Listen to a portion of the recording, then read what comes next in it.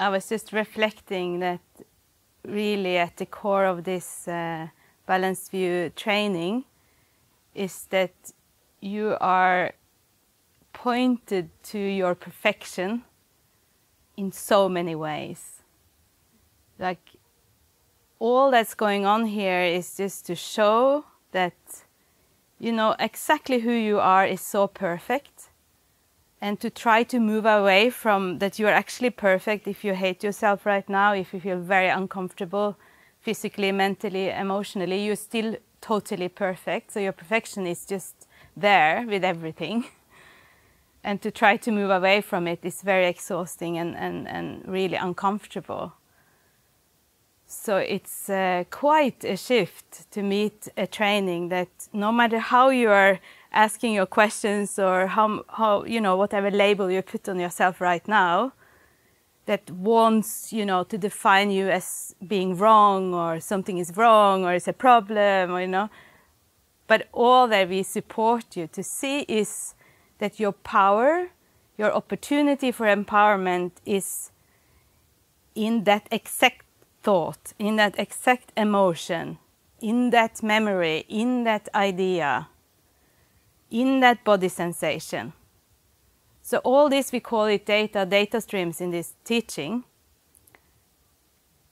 So the data are the tools. Without data, how could we ever recognize ourselves as open intelligence? I remember before I met this training, I trained myself to long for non-conceptual states. States of being where I shouldn't feel anything or have any thoughts at all.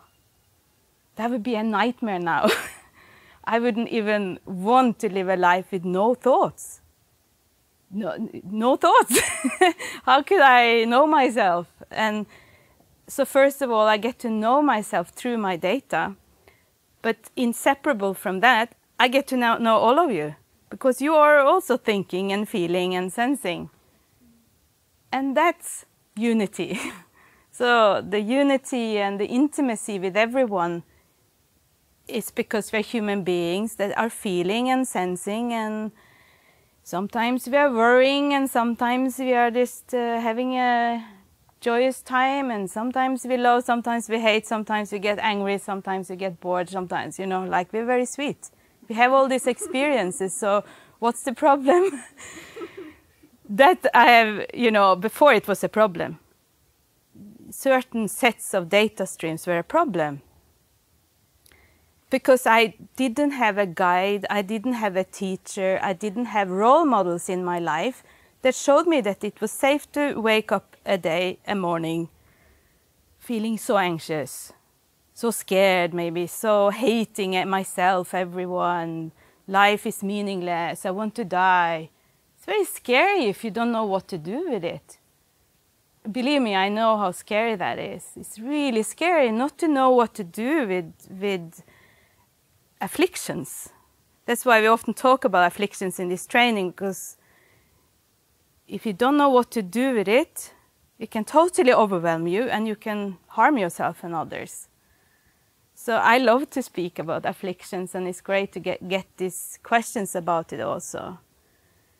So before this training, before I knew what to do with it, because that's what we will introduce here, what you can do with it, with all these data streams.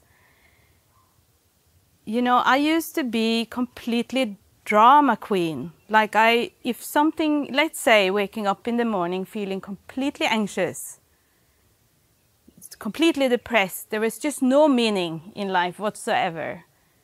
So my first thing was then to describe this even more. And do you think that really helped me? Like, was that a good solution? Lying still in the bed and then, oh, I remember, oh, this is similar to waking up last week or 10 years. Oh, it's still there. And oh, it must be the child who, I mean, just like, it's not the best we can do to ourselves, honestly. So with this teaching, I was just waking up to see, wow, I have a decision. I have a choice. I never knew I had a choice. I thought I only had to do this. No, oh, describing and analyzing and, oh, I need to understand. Why am I so afflicted? Why do I have these thoughts and emotions? I need to understand. Only if I understand, and I can find that cause, that mother cause of all this pain, and I can just... And I did, you know, many times I found that cause. But what happened? So sad. A new cause came. The new cause to that same affliction. How come? So with this training now I know, you know, I know how come.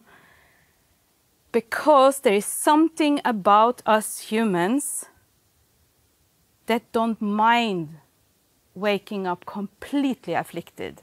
There's something about us that don't care, that are always peaceful, no matter what we name ourselves. So it's so important to train ourselves to rely on that. In this training we call, you can call it a basic state. It's wordless, you know, it's who you are. It saturates every thought. It saturates every emotion. It saturates every physical pain. Everywhere, it's like complete saturation. I don't know if that's a word, but it's just there, woven into us. We call it open intelligence. It's nice because open, it's not only you in your body and your mind, you know, it's an open intelligence we share. This intelligence that only knows benefit, benefit in pain, benefit in worry, benefit in sadness, benefit everywhere. It just knows that. No matter how hard you try to, no, this is a problem. This is a problem. But open intelligence doesn't care.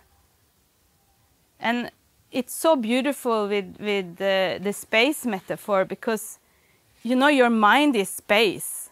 It's the same. So if I write like, I am so depressed here now.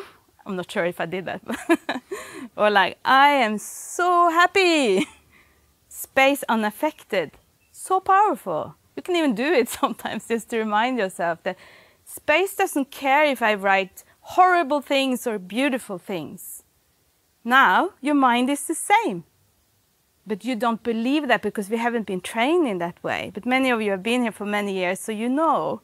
But it's true. Your mind, if it's like a very painful thought, emotion, streaming through your mind right now, maybe it is. I think, let's think about something terrible. Feel something terrible right now, like, then you relax at the same time as this is streaming through.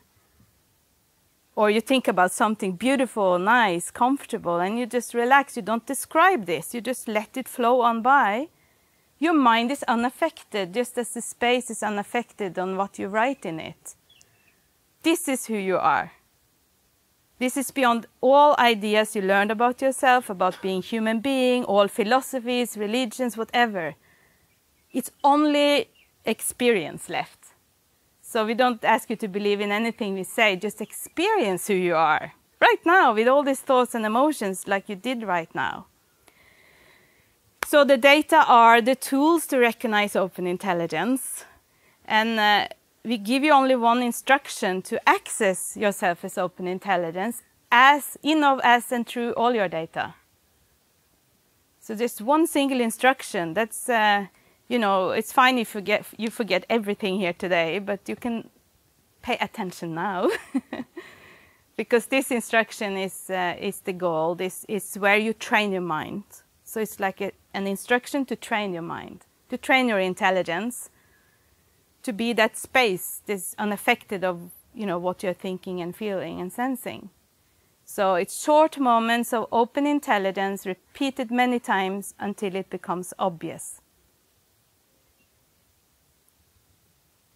Until the recognition becomes obvious.